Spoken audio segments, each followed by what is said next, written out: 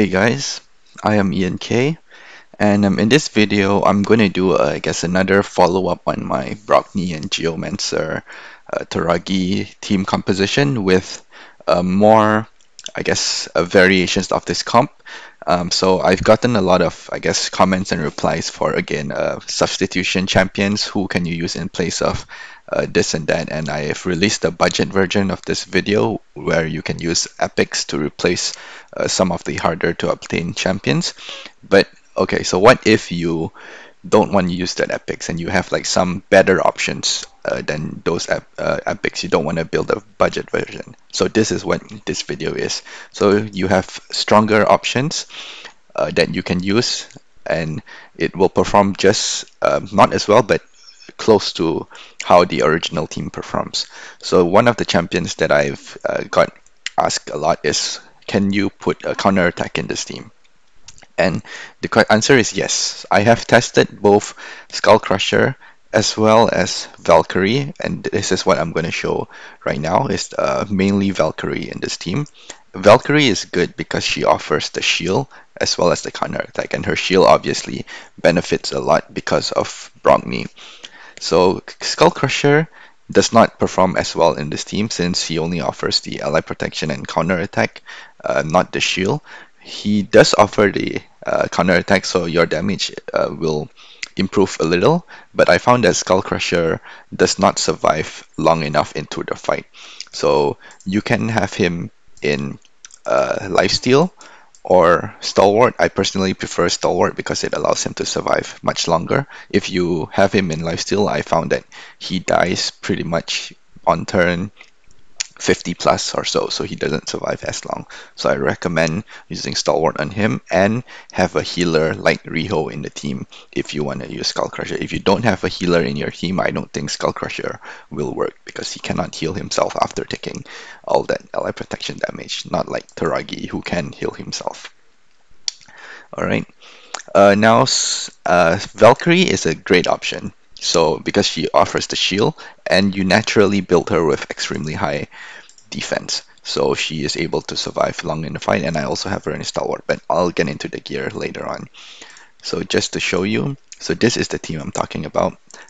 I have the same core team, Brogni, Geomancer, Toragi, Riho, but I'm replacing the champion that I used to have here, Tyrant, with Valkyrie. So once again, this test is done on Spirit Affinity, which is the best affinity for this comp, mainly because Geomancer will be the stun target. And at the end of this video, I'll also showcase this team performed on a different affinity and explain why this team doesn't work as well on other affinities. So let me just show the run quickly.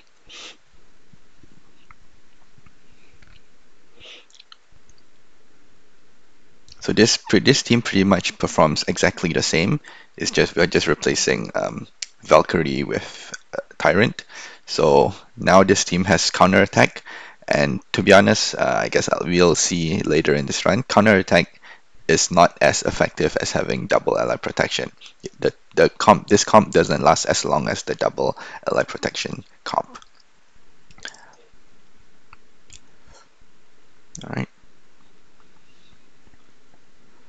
So I'll just fast forward the run quickly and just show you maybe just a little bit of the run, and then I'll get back right at the end of the run.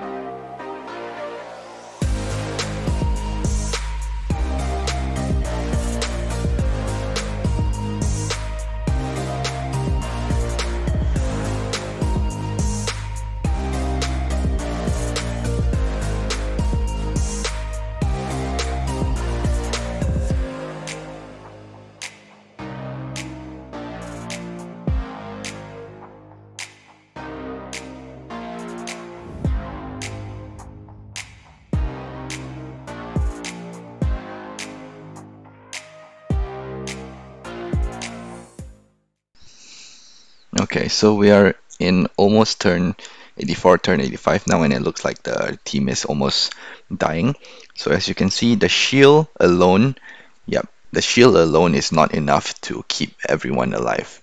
I think the ally protection is much better at keeping everyone alive because it just directly removes the damage by half, and the shield is, I guess, not as strong as reducing the damage by half. So every Riho Brogni dies much faster than the previous team that lasted up to turn 120 plus. Yeah, so this run is gonna end soon, but as you can see, we still hit about 100 million plus damage. So I guess what you can notice is that this team, since we have counterattack, it does more damage per turn. Like the previous team, we survived up to turn 120, 127, and we did 127 damage, so it's 1 million per turn. Now we are at turn 89 and we did 108 damage, so this team with the counterattack does a bit more damage. So we can see we have Geomancer, Brogni, Valkyrie, Toragi, Riho, their damage breakdown. And you'll notice that Brogni does quite significantly more damage because of Valkyrie's shield. So in the previous comp, Brogni did about 31 million damage as well in 120 plus turns, but now he's doing 31 damage in um, like 89, 90 turns because of the shield. All right. So I'll go over the champions that I have, just showing their gear again. So Riho, she's in Stalwart with 3.5k defense. So this team, obviously, since I removed Tyrant, I don't have the increased defense anymore in the team. So I didn't really change her gear. I didn't update her build. If possible, I probably would have. I mean, if I had the silver or resources, I would change her build to give her like 4.2k defense since we are losing the increased defense. So these are her stats. I'll just go over the gear quickly.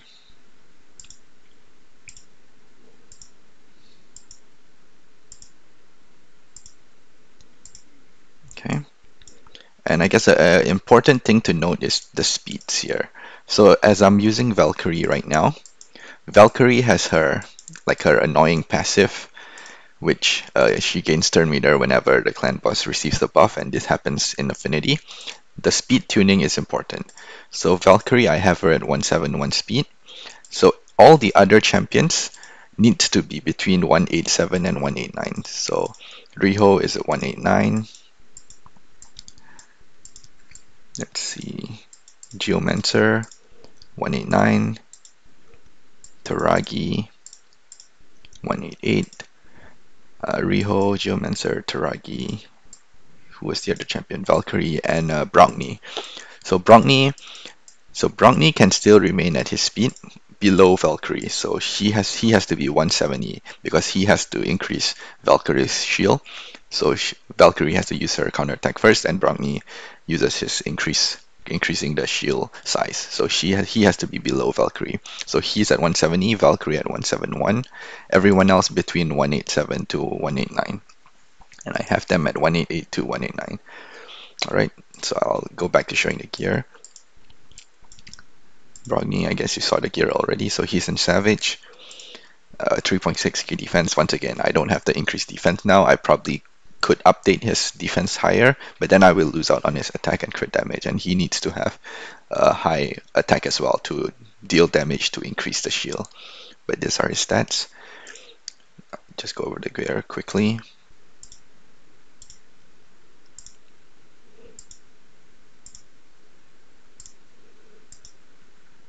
Okay. Next is Valkyrie. Yep, so Valkyrie is in Stalwart. Her stats, 8k defense, 40k HP, 171 speed. The crit and crit rate doesn't really matter at all. Everything else doesn't matter. So she's in Stalwart. I'll go over the gear quickly.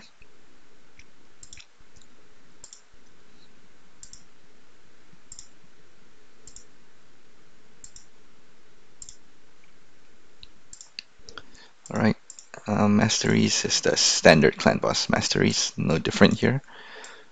The same with everyone, so Riho's mastery is the standard clan boss mastery. Geomancer. Sorry, Brogni is the same, but he has Giant Slayer. And then Geomancer, yeah, same mastery with Giant Slayer. And his skills, he's in again same set, lifesteal.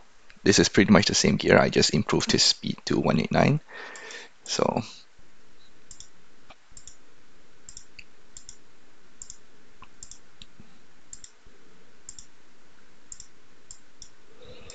then finally we have Toragi. So Toragi has 4.2k defense, so I improved his defense higher, and I've removed him from Guardian set. So I might consider switching him back to Guardian because in this team, as we saw in the video, he was not the first to die. The first to die was the uh, Riho and Brogni, so I might switch him back to Guardian gear. But I have him as stalwart for that run. So he had 70k HP, 4.2k defense, 188 speed, and enough accuracy. All the other stats doesn't matter. Again, same War Master, offense, defense tree. All right. So I have also I made another video. If you don't have a Riho, so Riho I understand is a void legendary and it's quite hard to obtain.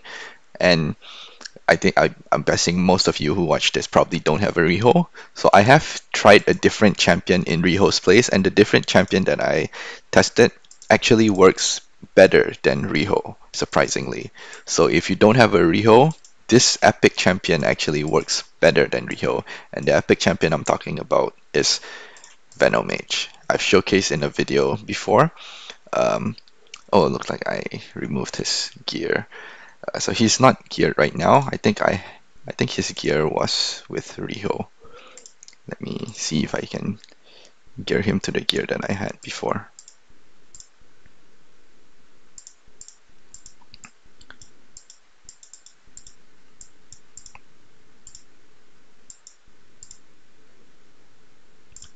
Yep, this is the exact same gear that I had before when I didn't have.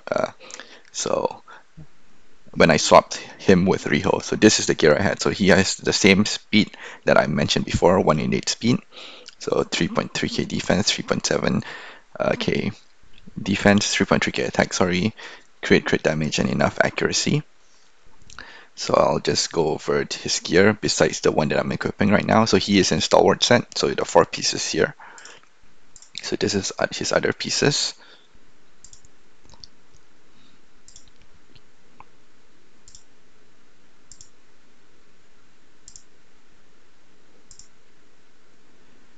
Right, the same War Master masteries.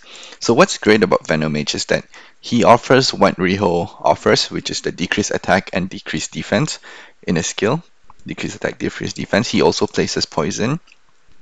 The heal reduction doesn't matter for the debuff itself, but he has a passive that reduces the damage by 15%. So this is what Tyrant offers previously, but now that we bring Venomage in, this damage reduction comes back into the team. So Tyrant only reduces by 10%, but Venomage reduces it by 15%. So it's a little better. Then his A1 doesn't really matter. All right, so this is the champion that I told you that is better than Riho in terms of damage, and I also have a run of this so I'll showcase this run.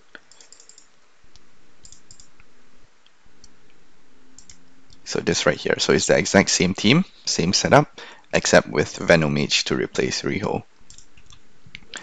So once again, I'm just going through the same setup for this comp.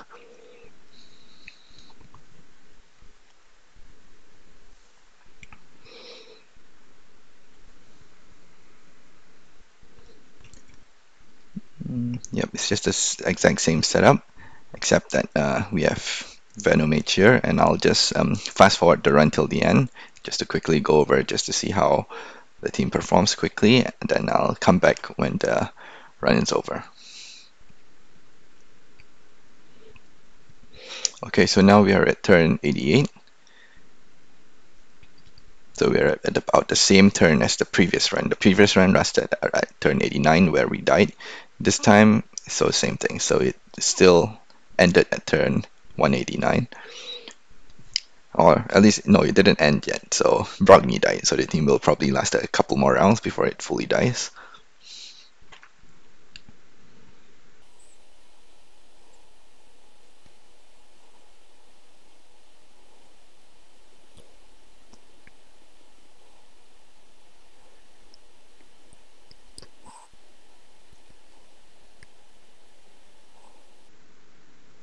All right, there you have it. So the run uh, lasted about the same amount of turns, but the main difference is that um, Venomage in this team actually is able to do more damage because of his poisons. So he did 20 million damage compared to Riho, who only did, I think, 12 million damage. Right, so here's the comparison. So this is the comparison between the two comps we have. You can see Geomancer did about the same damage, 39 million, 39 million. Brogni did 30 million, 31 million. So they are pretty much the same. Valkyrie did 9 million, 8.7. Again, about the same. Toragi did 15, 15. So all four of them did about the same. The main difference is between Riho and Venomage. Venomage did 20 million damage, Riho doing only 13. So Venomage actually performs better than Riho compared to the main comp we have here that did 127 million. So this is the previous comp where we replaced Tyrant with Valkyrie. So as you can see, this comp obviously lasted much longer, so double ally protection actually is better in terms of survivability, but Tyrant also gives the increased defense. So this team lasted longer, but you can see Brogni did 35 million in this comp, whereas in this other comp he did about 30 million, but the comp lasted like maybe 30 turns longer. So Brogni did a lot more damage because of the shield Valkyrie brings, as well as the counterattack. So it's relatively close in damage, actually. So it's much higher damage per turn compared to the longer lasting team. But again, they are all successful, all able to break 100 million without uh, 2 for 1, 1 for 1, but we are bringing in counterattack now. So if you have a counterattack in Valkyrie, she is a good option. All right, and I'm gonna, I guess, showcase a different run now, explaining, I guess, a popular question that I have as well with regards to affinity. So this comp, all the showcases that I'm showing is on Spirit Affinity, which is the best affinity for this comp because Geomancer is the stun target. And Geomancer is built specifically to be the stun target. All the other champions are not built to be the stun target. So on other affinities, when Geomancer is not targeted, the comp will not perform as well, but it still works. It just doesn't perform as well. So let me just show you an example here. So in this uh, team right here is the exact same team, but it's magic affinity. So right now, Geomancer will not be the stun target. The stun target will be Valkyrie since she's weak affinity. So I'll just go over just to show what happens during the stun. So Valkyrie gets stunned right there. So here, let me show you. Okay. So what happens here is that, as you can see, before the stun, Geomancer is built to be the stun because he has the ally protection during the stun. So whenever the clan boss stun, if Geomancer is a stun target, he has ally protection. But Valkyrie does not have ally protection, so she will take the full damage from the stun. Same with Toragi, since he's the ally protector. Same with Brogni, since he's going last, so he doesn't have the ally protection. Riho has the ally protection, but she will never be the stand target, because on Spirit, the Spirit clan boss will target Geomancer since he's weak affinity. On Magic, the clan boss will always target Valkyrie because she's weak affinity. And on Force, the clan boss will always target either Brogni or Toragi, whoever is lower, because they are weak affinity. So all of them, all the other champions do not have ally protection, so they will take the full damage. So when they take the full damage, they will die probably like 20 turns, 20, 30 turns earlier, which is why this comp does not work as well on affinity. This is the main reason. It's the stun, not because of the stun, but because of the damage from the stun. So But the team still works fine. So the team lasts long enough. Like you can see, it lasts up to 40, 50 turns. Damage is still pretty much the same damage. The main difference is that the stun target will be taking the full damage, and when the stun target dies, that is when the comp dies. So this comp specifically lasted up to, let's see, it's approaching 1 key. So turn 60, we are approaching the 1 key right here.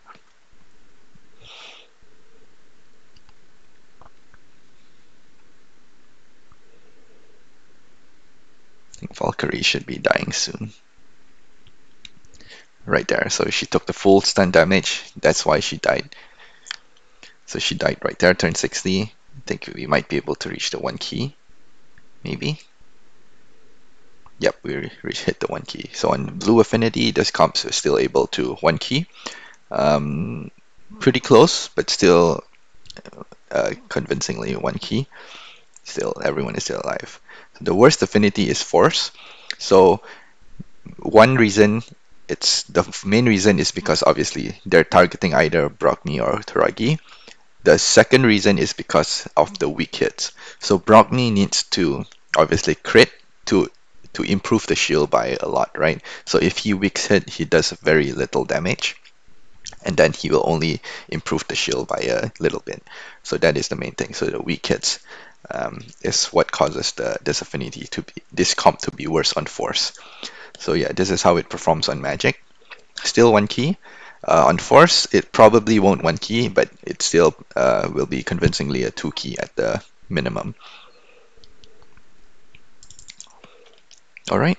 So this is, I guess, a different variation of this team using Valkyrie as a counterattack to replace Tyrant, and Venomage as a really good option to replace Riho.